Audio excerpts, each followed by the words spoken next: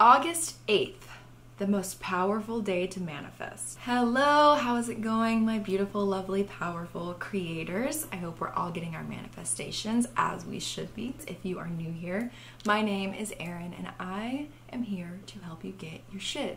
Are we getting our shit? We better be getting our shit. I want to talk today about the Lionsgate portal. It is a portal that is open from July 26th to August 12th, but it's the strongest on August 8th. It's the 888 portal.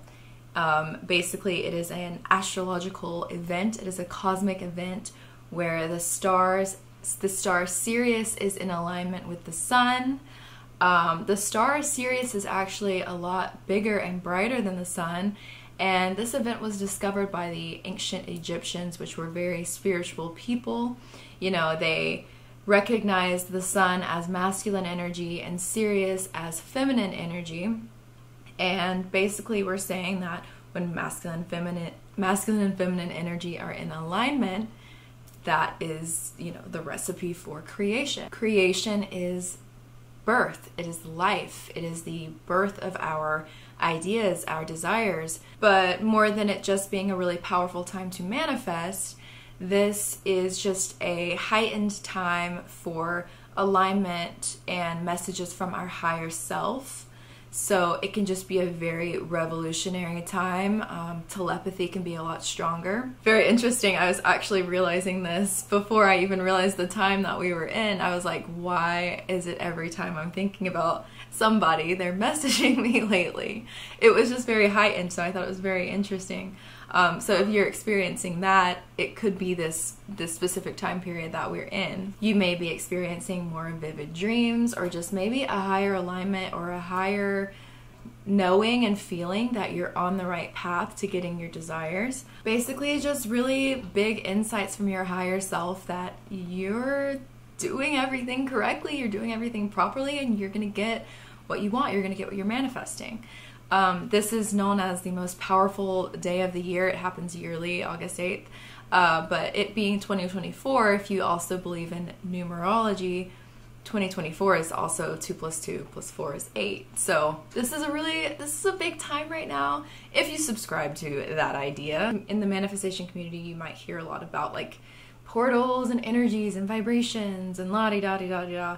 What I tell you every time you click on a video is you are God, you're the creator, you're the highest source of energy there is, and you make the rules. I'm not really one, and if you've watched my videos, you see that I'm not really one to be talking a lot on here about astrology and energies. And yes, all of this stuff, I mean, energy is real, obviously, but I don't think that you need the stars to align to manifest. We are conscious creators, we are source, and you are powerful every single day of the year. You are manifesting consciously or unconsciously, whether you want to or not.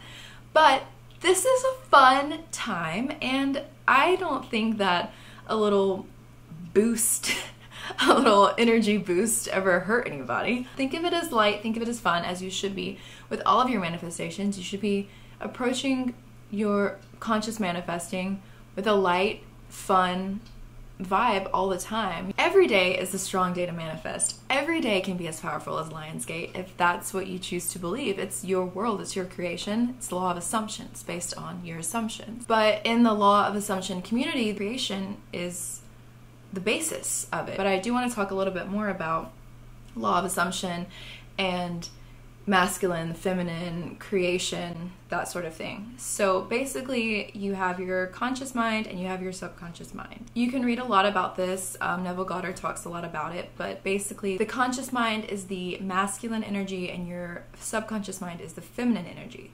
So when you have an idea, you have a reality that you want to manifest, a desire.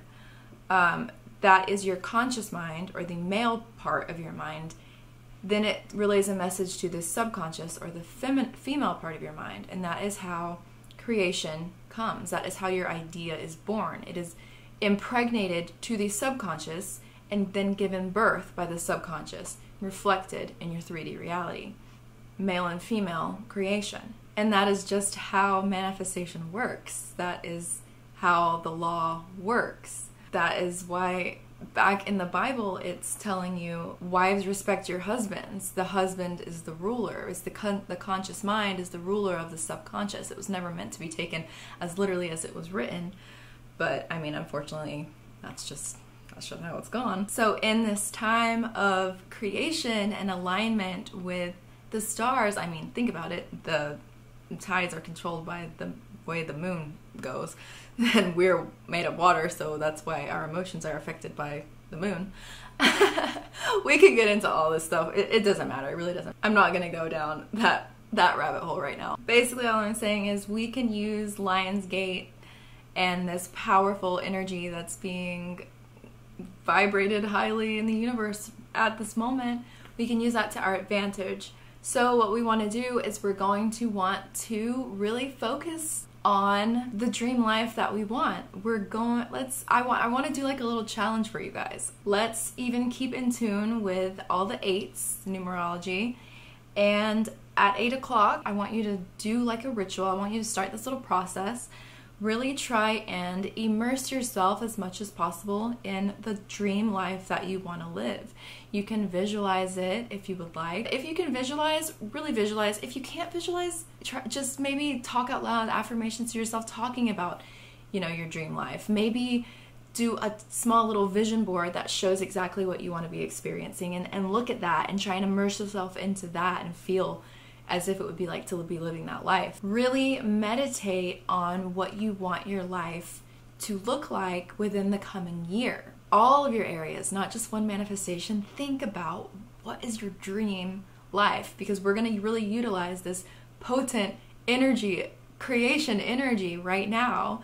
We're going to use it to boost our manifestations. Then another part of the challenge is I want you to write it down. I want you to get out a pen and paper and write down as if it were next year, and you're writing to your past self, this is what my life looks like. I am living here. I am dating so-and-so. I make this much money. I'm so happy. I'm so fulfilled.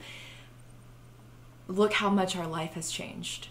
If you're watching this in 2024, which is right now, you're going to be writing this from 2025 to yourself in August 8, 2024.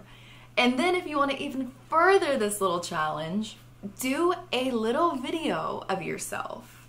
And I'm going to do this because I've been wanting to do this anyway, so I think I'm just going to do it today. Do a little video of yourself where you're asking your future self, so did you get that dream job that you want?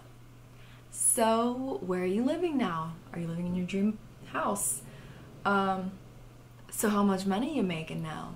So did things work out with that guy or with that girl? And then next year we can revisit this little video and we can respond in like our present self and like edit it together. Super cute.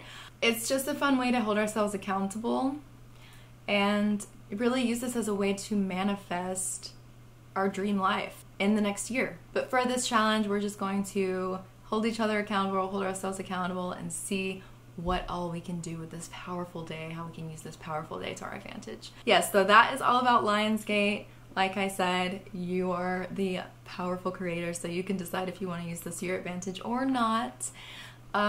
You give life, you give celestial events even all the meaning that they have in your world.